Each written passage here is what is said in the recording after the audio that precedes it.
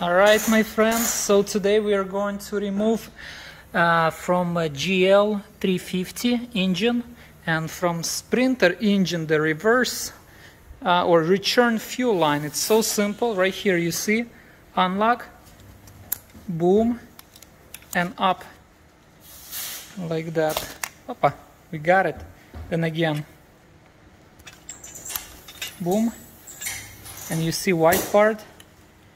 You click it from this motion to this, and then gently pull up, and that's it. It's easy on the Sprinter engine, and I need to lose this glove. There you go. Okay, wiggle, wiggle. Ah, blin. We got it. Same thing on this other side. This is from Sprinter engine, but from GL350 Mercedes, it's, okay, where's WD-40? Okay, we got some Vedasorek. It's gonna be nice and messy. Boom. On this popsicle, it doesn't matter how much you spin, it don't care. What we wanted to do, lift like that. See? Opa, locked. And, ah, blin, unlocked. So we want to squeeze. See, this is in locking position, like that. It comes like that. And this is unlocking. Boom. Easy. So if you don't want to rip your fingers, let's see if we can prime it. Prime it, but don't snap it, remember? Okay, little лапка thing, гвоздодерчик. Oh, отвертка. Okay. Because you don't want to break this писюнчик right here.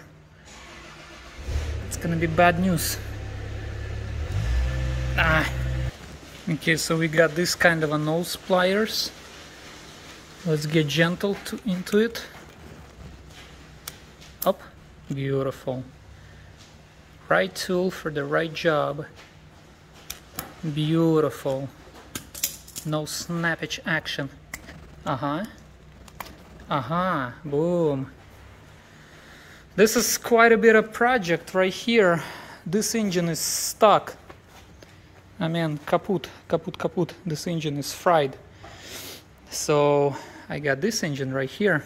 And oh boy, I was trying to call dealer for main bearings. They have only like 700 billion of different kinds. So please let me know where you guys would get the main bearings for it. But yeah.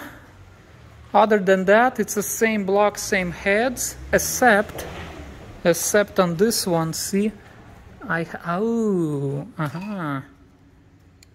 here, okay, I see, this is from Sprinter, and this is from GL350.